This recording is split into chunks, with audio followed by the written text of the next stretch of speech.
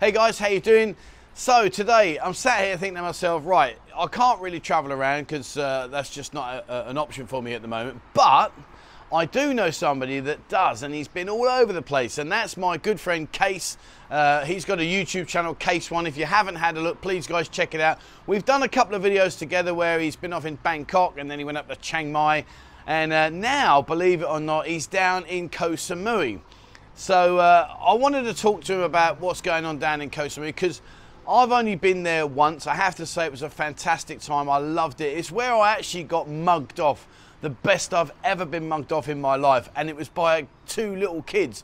And if you're not sure about what I'm referring to, I'll quickly tell you. Basically, I met some friends in Koh Samui, and they were due to fly out, so I kindly had a Jeep. I hired a Jeep for the whole time. It was fantastic. Open top 4x4 Jeep, brilliant.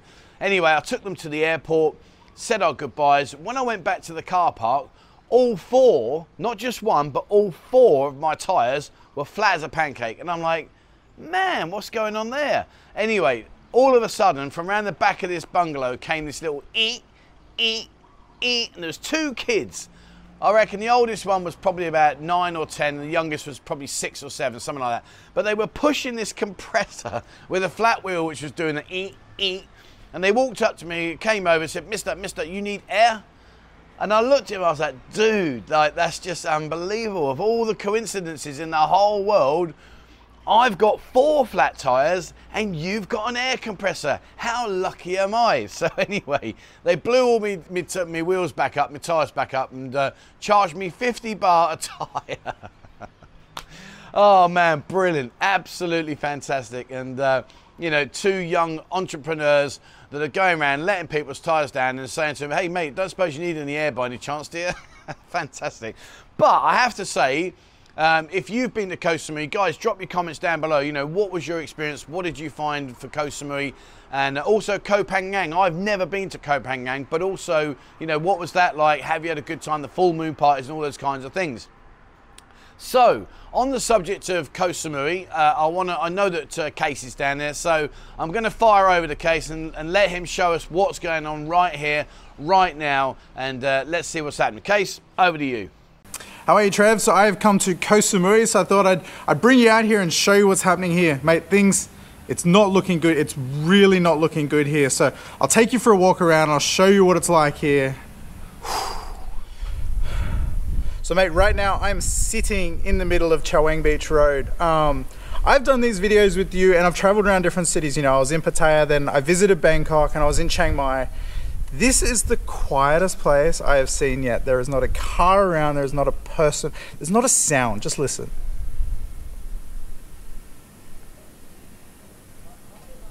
It's just fucking weird, mate. Ah, man, I've been here, I've come here a bunch of times, and like, you know, this street is normally really bustling. It's just completely deserted. And it's not just like, you know, in Pattaya, walking street is empty, but here it's like this whole area is empty, and this is more than just a walking street. So I'll show you, and I'm just going to walk down the middle of the road because I can, and I don't need a mask because there is not a single person around here. But the biggest thing I notice is like the place just looks like an absolute wasteland. Like, look, so McDonald's here, that's shut. Burger King, that's shut. When they're shut, you know there's not like it, you know it's not good. So 7-Eleven also shut. But the thing is, you know, the places, a lot of them have been gutted and anything valuable is taken. So it just looks like, you see here, it just looks like an absolute wasteland. Like it's, God, it's bizarre. And still, no cars here. Not a single person's gone past. I haven't seen a single other human the entire time I've been talking to you. So we'll take a walk through this strip. You know, it's one of the little like walking streets here in Chaweng Beach. I've had many a good night here. It's actually just how I remember, just without the people and the noise and the fun. It is so quiet. I can hear birds chirping. So I will say the majority of these places from the outside look quite well kept. So I'm assuming they're going to be reopening once they can. So at the moment, Koh Samui has the Samui Plus program. So you can travel here without needing to quarantine from overseas, or you quarantine within the island basically. So I thought that would attract a lot of people here. And then also, being that this is an orange zone and the restrictions are a lot less, I thought people living in Thailand might want to come here because you can live somewhat more of a normal life. You know, you can drink in bars and stuff. Obviously, these ones haven't decided to open. They obviously don't have the people coming through here that they would have expected either. And this is a fun little corner of Samui. This was a really cool bar and they had like pool tables and great music and stuff. And then straight opposite is Green Mango nightclub, bar, club, whatever it is. Great place. I'm sure if you've been to Thailand, if you've been to Koh Samui, you would have been to this place. It's really cool. I've had many a good night in here. Really fun place. So it looks quite well kept. So I imagine they're ready to open once tourism, if it ever comes back. Whereas you come to some of these other bars and they've been completely gutted out. There's nothing in here at the moment. Everything of value has been removed. I'm assuming it's been sold or whatever. It's super weird to be in these places. Well, I decided to come into Green Mango. I'm not sure if oh, security's here. These places are patrolled by dogs now, so God, it's weird to be in here. All right, buddy, I'll be leaving in a minute. This dog's really not happy that I'm here. Place is actually a little bit different to what I remember, but that's no surprise. I was, you know, drinking. Shh.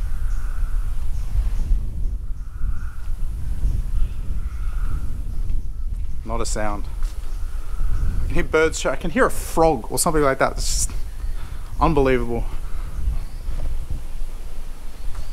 I love these little open bars that you have here. This one's got, God, there is so much dust on this pool table.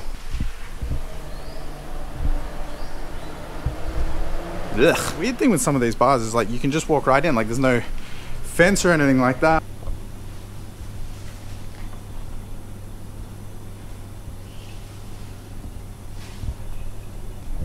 Uh-oh, here's security. It's just so crazy to see all these photos. It just, you know, seeing all these people partying, having fun and doing all things that, you know, we used to think are so normal. It's just so far removed now. It seems like a different lifetime ago or a different world. It's just, man, I can hardly even remember what it's like. That's probably due to all the drinking I was doing. All right, Trev, I'll send it back to you. I'd love to know your thoughts on the place. Yeah, tell me what you think. Mate, I've got to say, that's been a bit of a shocker, to be fair. You know, obviously here in Pattaya, you know, things are slightly improving. Nothing to shout about, and certainly not something to be, you know, shouting from the rooftops over. But we are slowly getting a little bit more freedom, a little bit more opening, and things are slightly showing signs of recovery, albeit an incredibly slow one. But I've got to say, mate, that is just a shocker. That, I mean, you're talking like the place is just, well, I don't know how to describe it really, other than the fact that it's just incredibly barren and desolate. And yeah, I mean, I was over at Koh Larn the other day, and at least that was kind of busy and there was a lot more open. But Koh Samui, mate, I mean, honestly, how destroyed is that place? And I'm hoping, fingers crossed, with the way that things are looking right now in terms of flights and restrictions and the vaccinations, that we can get that place back up and running. Because I've got to say, to see that was really, really, well, it was just shocking, mate, shocking. So yeah, I'm guessing, I don't know really, there's not much else to say, is there? Devastating to think that what used to be such a really busy, thriving place is sadly just a completely empty shell now. Really, really don't know what else to say. Okay, so enough about that. Now, I know you like your funky little things and your little click-throughs and all these kind of things. Let's talk about Koh Phangan. Over to you, my man. All right, mate, well, this is a bit of a look at Koh Samui and what's happening here, or what's not happening here. God, it's just crazy to see it like this.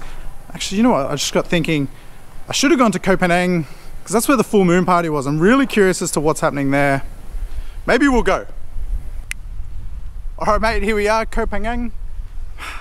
I'm surprised, actually. Like, so there's all these like beachfront bars along here where the full moon party was. And a lot of them are still open, and they're actually open and trading right now.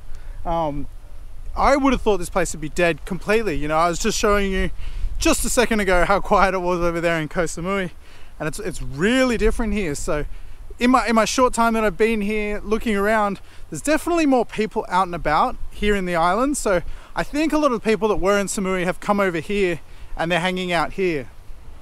So all the shops that you book your like tourist activities and stuff through, they're all shut, and they've been closed down for quite a while by the looks of it. But the bars have remained open. So, you know, being that it's an orange zone here, the bars are allowed to be open and trading is normal. They are empty, like there's no one here, but you know, they're still open. Well mate, the weather looks like it's about to turn, so I better shoot back to Koh Samui. See you later. Well, as you can see, there's not much happening there, not much happening here, so sad times for this place. You know, I really expected more with the Samui Plus program and there being not many restrictions here at the moment, but it's just how things are in Thailand at the moment, I guess. Alright Trev, well, I'm going to check out of here as I'm standing at a bar not getting a drink, so sad times here in Koh Samui, unfortunately. I'm not sure where I'm off to next. I'm still doing some more traveling around, so wherever I am, I'll check in with you. Alright mate, see ya. Honestly, mate, I love this bit. See, that's our age gap, innit? You know what I mean? I'm like reading a book and you're like flicking through a magazine. So like we're so different in that respect. But yeah, brilliant, mate. I love all these. Look at me. Brilliant. Listen, my man, fantastic. And thanks for sharing that. Yeah, I mean, I have to say I've never been to Koh Phangan. Guys, if you're watching this video and you have, please, you know, share away. Drop your comments below. What is the full moon party really like? Because I've never been. I'm not saying that I'm not going to go, but I'm just saying I've never been. And, you know, maybe I'll grow my hair and I'll be one of those aging hippies that's just like bonged out on the beach and all that kind of stuff. Can you imagine me being with long hair and being bonged out in there? Anyway, no, let's not go down there. But yeah, I mean, Koh Phangan, mate, wow, you know, unbelievable. And like I say, I've never been there. So if you have been there, guys, let us know. All right, my man. Well, listen, as always, it's been a pleasure. But the question has got to be, get your ass back up here and let me show you around my playground and show you what's going on here, or rather what's not going on here. I'll even take you, I don't know, maybe I'll have a wander around 6, 7 and 8 and we'll talk about things down there because I know you've not experienced that. So, okay, we'll do that. So come on up, my man, come on up. All right, guys, so that's it from us. I hope you've enjoyed this little collaboration. Please remember to jump on the Keis' YouTube channel. There's a link in the description below. Give him a thumbs up, give him a like, join him, subscribe. You know, be there for him, guys. It's fantastic. Support each other. Guys, as always, from my side of the fence, thank you so much for watching. Please remember, hit that subscribe button and also the bell icon if you'd like to be notified when I bring out a new video. Check out our Discord. Get on there. It's just 4,200 people now. And it's busy, busy, busy. There's lots of photos, videos, you name it. It's all on there, guys. So jump over there, have a look at that, and join our members area and get your buzzing digital ID card. I'm getting you loads of free shots, loads of discounts, special service offers, etc., etc. It's slowly coming together. And if you're looking for a taxi from the airport, remember the buzzing taxi. If that's something that you're interested in, just drop me an email, 247pattaya@gmail.com, and I won't spam you. You're going to get loads of emails. All you're going to get is a reply from me saying, yep, registered, thanks very much. And when we launch the buzzing taxi, I will go back to you with one email to say, guys, it's on the website, check it out, there it is, have a look. All right, that's it for me, guys. Thank you very much for watching, and please, as always, wherever you are in the world, stay safe.